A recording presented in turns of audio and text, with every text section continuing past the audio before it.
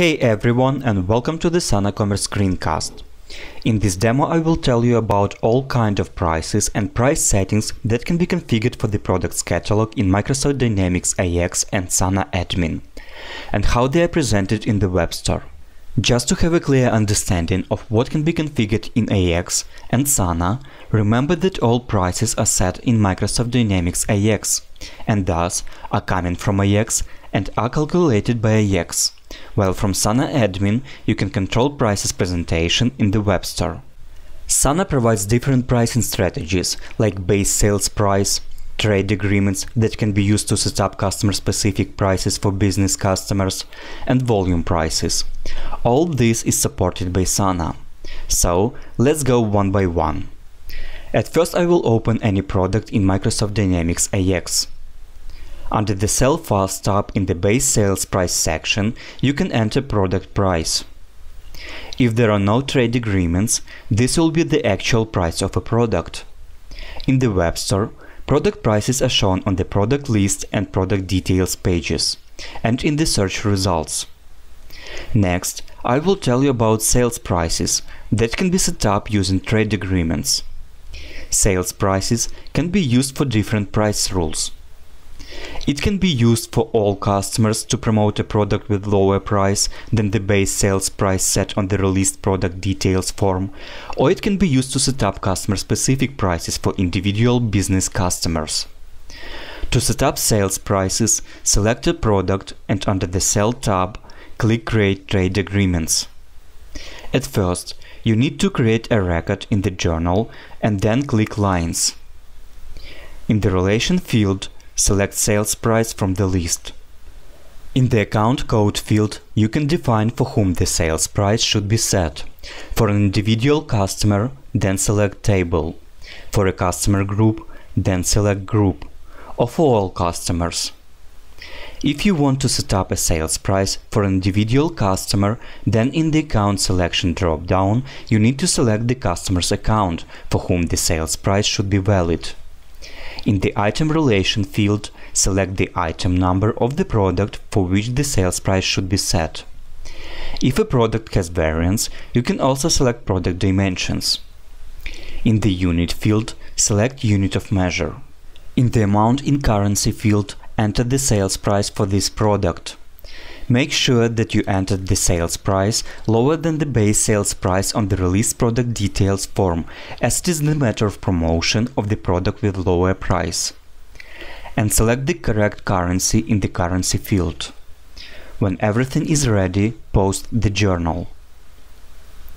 You will have two prices for the product: the base sales price on the released product details form and a sales price added using trade agreements. And now let's open Sana Admin and click Setup, Products, Price. Here you can see different price settings. As I have told you before, from Sana Admin you can control presentation of prices in the web store.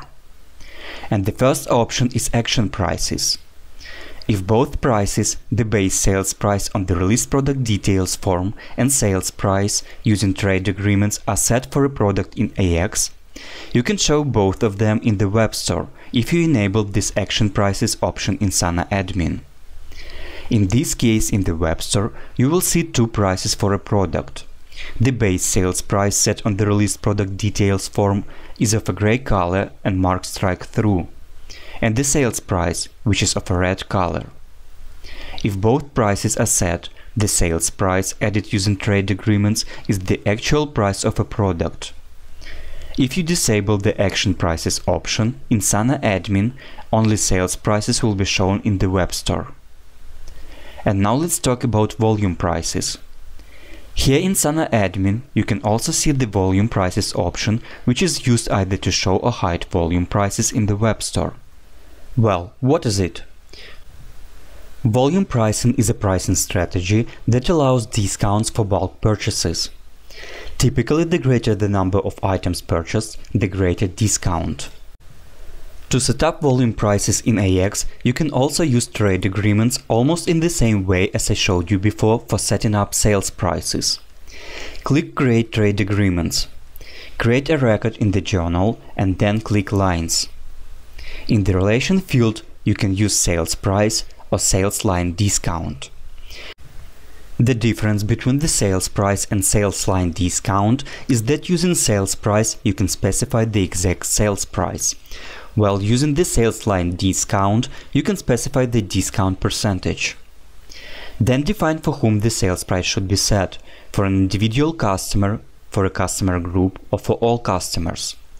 Select the item number of the product and dimensions if it is a product variant. For volume prices in the field From, you should also enter the minimum quantity of products that the customer should purchase in order to get the agreed discount. In the To field, you can also enter the maximum quantity of products. Select the unit of measure, currency, and enter the sales price if you create trade agreement of the sales price type. Or enter a discount percentage if you create trade agreement of the sales line discount type. This way you can create as many lines specifying the minimum quantity of products that a customer should purchase in order to get the agreed discount as needed. All this information, unit of measure, minimum quantity and price will be shown in the web store. When everything is ready, post the journal. If everything is configured and the volume prices option is enabled in Sana admin, then in the web store on the product details page of the related product you will see a link View Volume Discounts.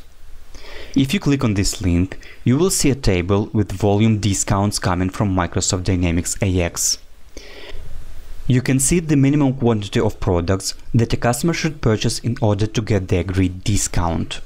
Unit of measure the customer can order in, the sales price and a discount. Well, now you know about different price strategies and settings supported by Sana. Let's take a look at what price settings are left in Sana admin. We have talked about action prices and volume prices.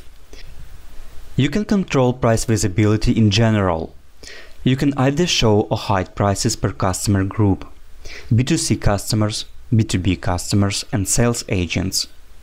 And the last option is price visibility when ERP connection is not available.